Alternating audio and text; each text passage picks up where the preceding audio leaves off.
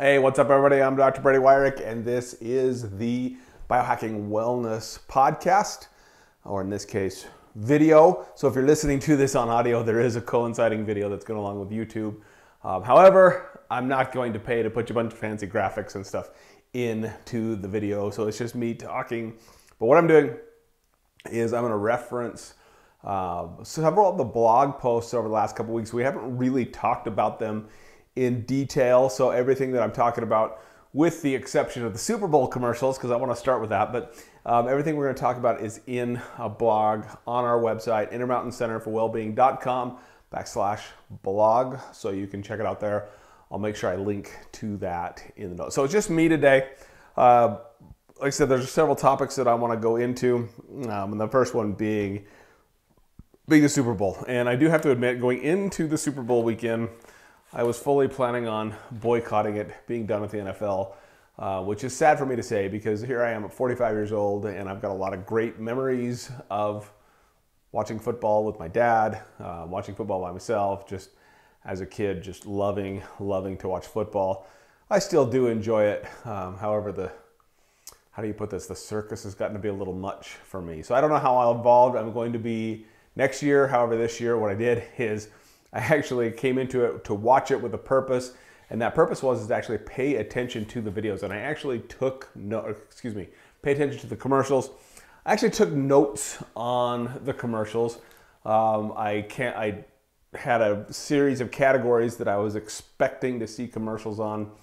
I'd put hash marks by those topics just to see how often during the Super Bowl that they put junk food in our faces, they put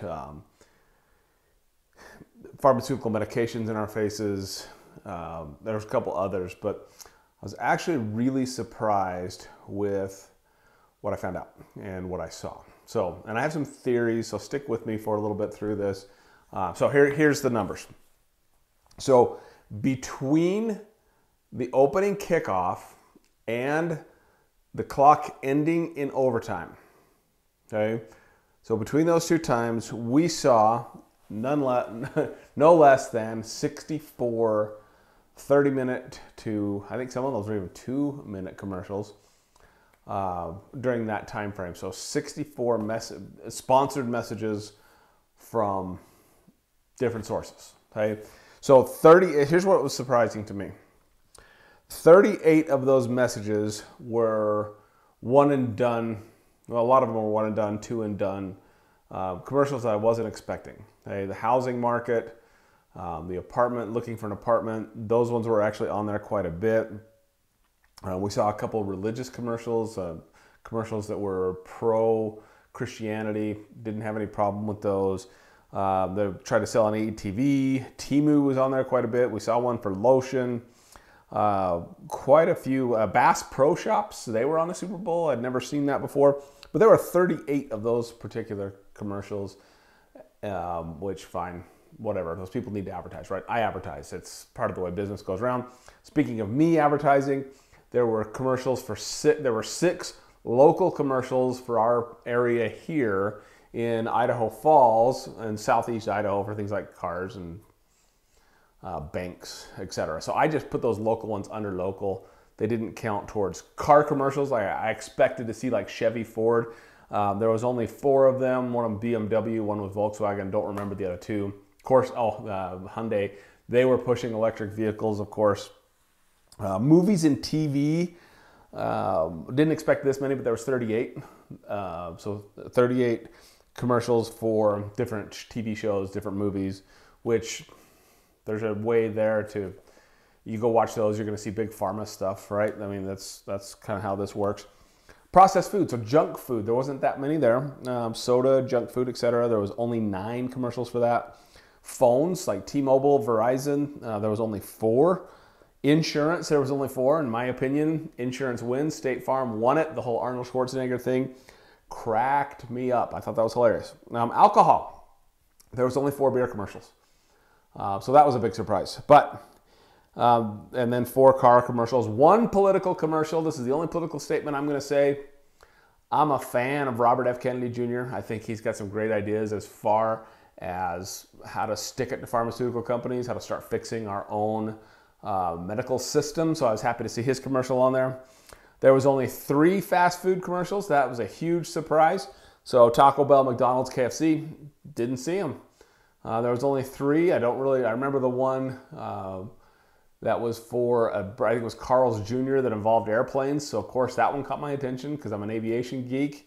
But there was only 3, which is really a big surprise because most of the time, what you see when you watch these games, it's drugs, insurance, fast food, and more drugs.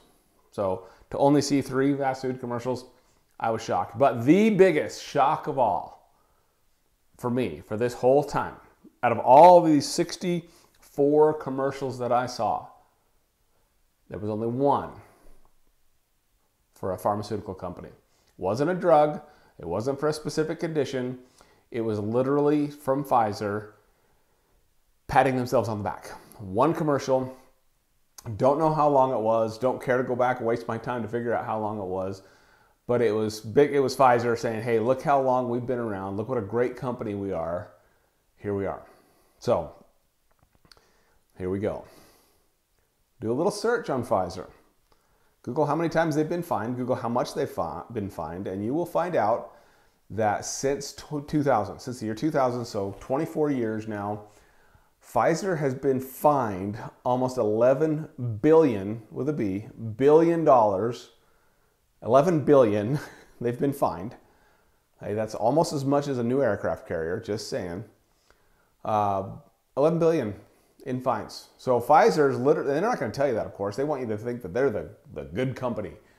Well, are they? Because they've been fined for fraud. They've been fined for lying to us. They've been fined for falsifying research about drugs. They've been fined for kickbacks, giving doctors money back for selling their drugs. So it makes me wonder, why was Pfizer the only one?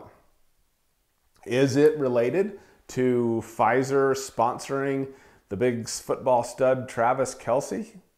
Because he did a bunch of commercials for them for their vaccines. Is that related? Did they pay extra for that commercial to keep out all the other pharmaceutical companies? Was that commercial placed at that specific time to try to drive our emotions into thinking that this company has our best health in mind? I don't know. Purely speculation on my part. I totally get that. But I just thought it was interesting that they were the only one, and the timing of it, plus everything else with, Travis Kelce and that superstar that he's dating. Hey, that relationship is what turned me off for football, by the way. It's more of a show than it is about football.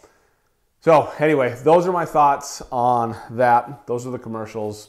Really surprised to only see one drug company commercial, which if you watch the other commercials for the 38 TV shows and movies, I'm guaranteed you're going to see some commercials for other drugs. So just thought that was interesting. Now, let's shift gears.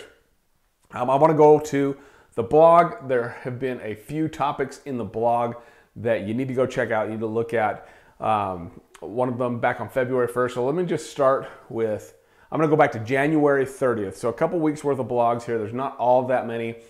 On the 30th, I did an article about something called the Bayh-Dole Act, and Bay is spelled B-A-Y-H Dole, D-O-L-E Act. I believe this was 1981. And I pointed this out because it's just one more reason why you shouldn't trust the National Institutes of Health just solely. And that's because of this act. And I'm just going to read to you the first paragraph from my blog, which you can find. I gave you the website earlier. I'll link it down below.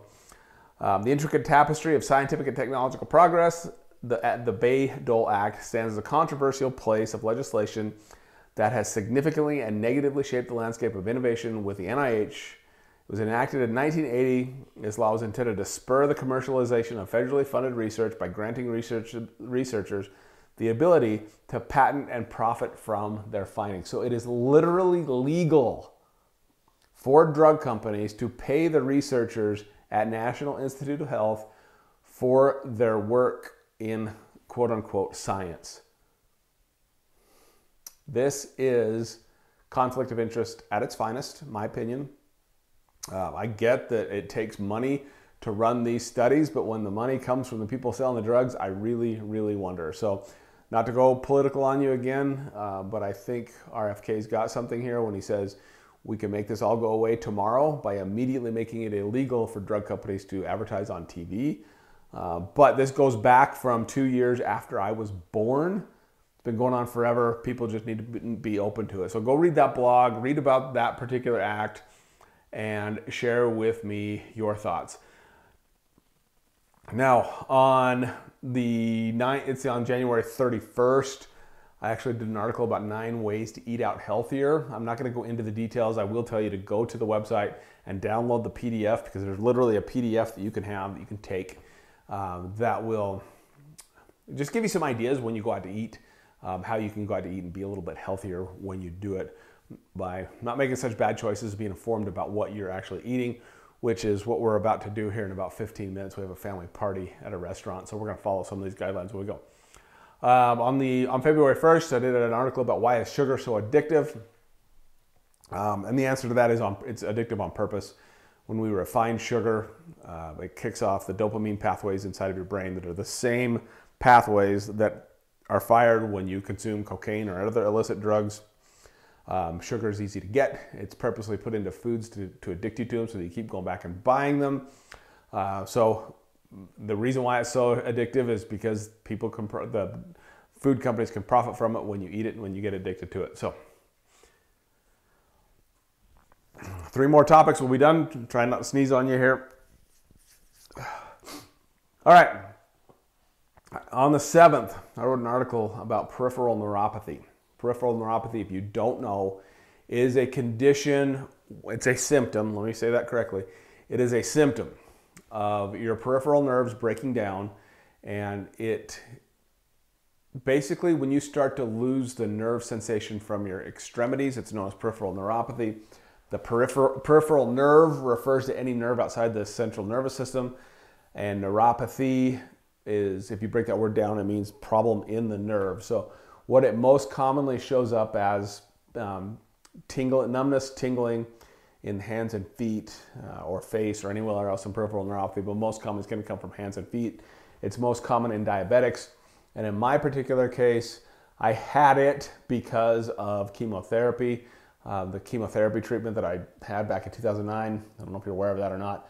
I had testicular cancer back then, and I was going through chemo, and it just so happens that chemotherapy destroys very active cells, which the peripheral nerves in your hands and feet go to a part of your spinal cord that are very, very metabolically active. And so it actually kills off those particular cells. And for me, I developed that wadded up sock. I felt like I was wearing a wadded up sock, like the sock had literally rolled over, and that little seam that's usually across your toes was actually underneath the ball of my feet, and it drove me crazy. I experienced numbness, tingling, and pain at night. And at 30 years old, I went to my oncologist to talk to him about it, and he literally told me it was hell to get old.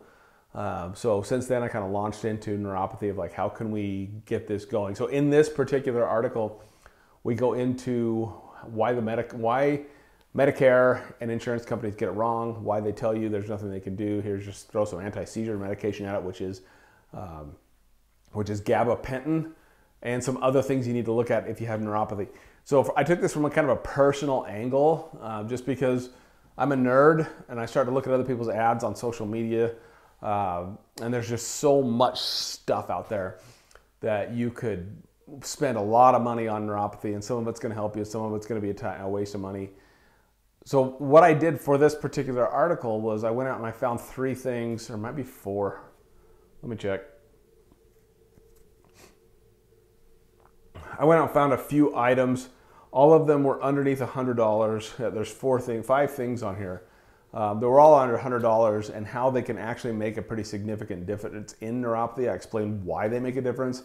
But when it comes to dealing with neuropathy, and there's also links to these too, so you can go find them like on Amazon or whatever. They're all under $100, super easy things to do, from changing to a whole food diet, which I gave you a menu for that, to red light therapy, vibration therapy.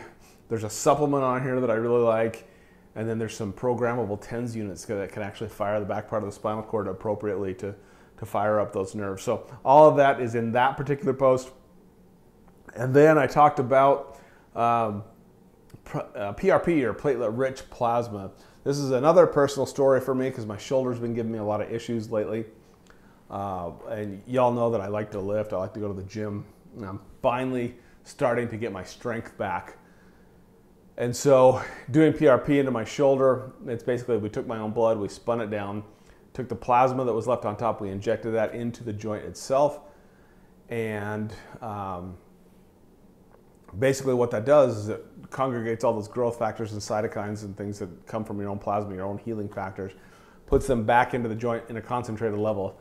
And I have gotten, my strength is, like I said, it's on its way back. My range of motion is doing awesome. Pain's a little bit twingy. And PRP, the downside of it is every now and then you're going to have to do it more than once. And I do feel like I'm going to have to do it a second time. For Kim's sake, I mean, she was out there doing pull-ups this morning. So her shoulder's done really, really well with this, but I think I'm going to do it a second time for myself. So, you know, we're bumping up against time here. I like to keep these as short as possible. I'm going to share some more stuff with you later. What I'd really like to get into is we are working on a men's health program, and we're calling it the nuts and bolts of men's health, which I very much did that on purpose. I want to get into those details later, and I also want to talk about traumatic brain injury, just because I got a really cool case that I'm working on right now. So I'm going to save those for next time. We're going to wrap this up so we can keep this at a decent time. Just keep things just short for you. So I appreciate you guys. I love that you listen to this, and we look forward to sharing more and more information about it, and just helping you however we can. So if you have a topic that you'd like me to cover, I'd be happy to do that for you, as long as it's appropriate. But just shoot me a message, an email. You can actually text 208-218-8622, or you just shoot me an email. I'll leave all the information in the description. So thanks again for sitting with me for a few minutes. Hope you got a lot out of this, and we'll see you next time.